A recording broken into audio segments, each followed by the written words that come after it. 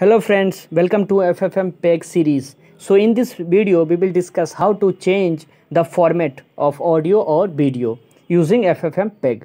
So this is very simple, just watch this video.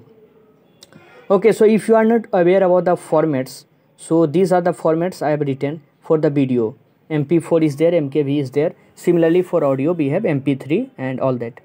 So let me show you with the help of one example. So I have a file, this one.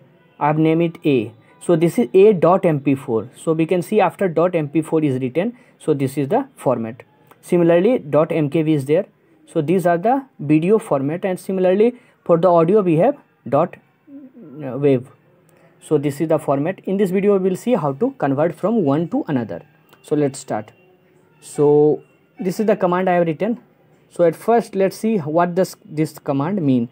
So basically you have to type, at first you have to type ffmpeg and then -i is there. So -i means basically input. So after -i you have to give the input file name.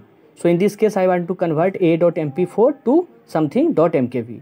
So this is the input, this should be the input. After I, whatever file you want to give as input, that should be. And after give a space and then output. So I want the output in .mkv. So I have given .mkv and this is the output name. So any name you can give. That will be the name of the new file created, and just hit enter, and as you can see it is processing frame by frame. So it will take some time, so we can wait for it. And see, similarly for this was for video .mp4. Similarly for audio we can do, just change the file name. Here it was a.mp4 and here it is sound.wav. So I think it should be completed by now. Yeah, and it has been done. So we can go to the files and we can see the new file created. Yeah, so new vid.mkv. So this is the file which has been created, and you can play it also. So see, it was in the mp4 and it has been converted into mkv. Now let's see how to convert the audio. See, so the process will be same, everything will be same, just change the file name. So let's say, let me copy it, and then similarly we will paste it. So we can clear it. So that was for the video, and now I'm doing for the audio. Now see, audio I'm going to use is this one, sound.wav, and I will convert the format to .aac. This is also an audio format. So everything will be same, just change the file name, input file name and the output file name.